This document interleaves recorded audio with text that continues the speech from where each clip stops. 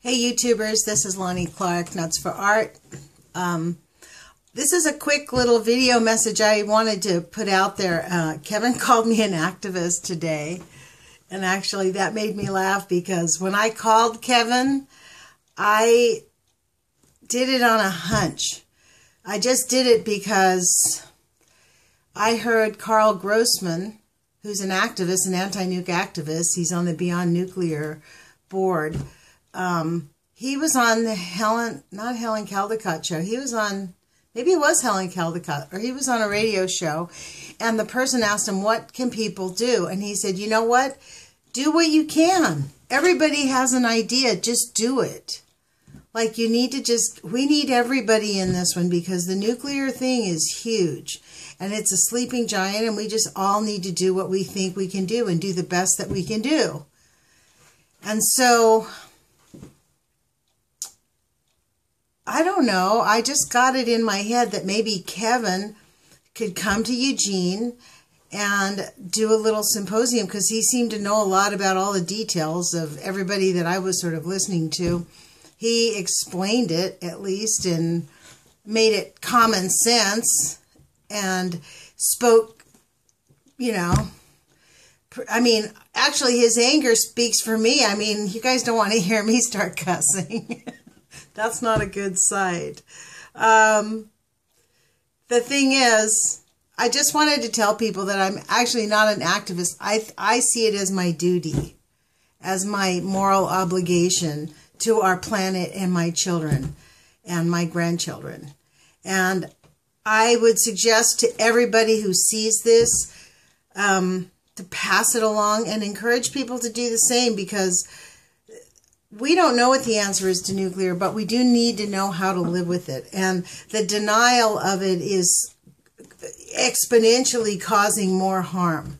And so we need to just admit we fucked up. We're really sorry. We didn't mean to genocide the fucking Pacific Ocean. We really fucked up. We made the wrong call. We had no idea. But let's put some science into figuring what it's doing to the human gene and how to stop all the species from dying and how to get rid of the GMOs and how to get rid of all that stuff and spend some of the money that was earned while there was a fucking free-for-all the last 150 years on our fucking planet.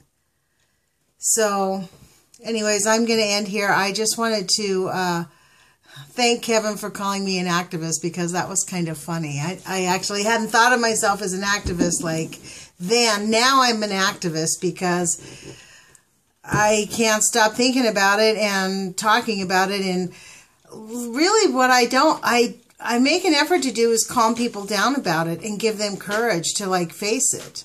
Because we're not going to just knock off and die. We're just talking about quality of life and remembering what the earth used to look like and remembering who we used to be as people and how we used to treat each other.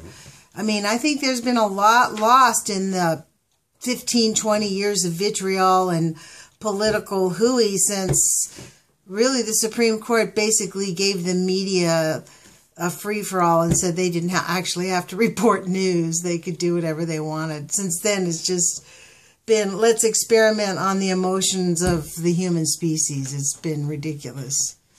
And we're seeing the results of it. I said stop. Sorry, you guys, that's my cat, Isis.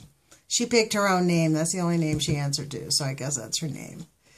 Anyways, I'm going to end here, and hopefully some of you on the East Coast or anywhere near there will go to Helen's Symposium with Kevin. I would love to see a group of Post-Ignorance Project people sit together, like 40, 50 people or something like that. That would be super awesome. And then get in line and ask questions. Have your questions written down.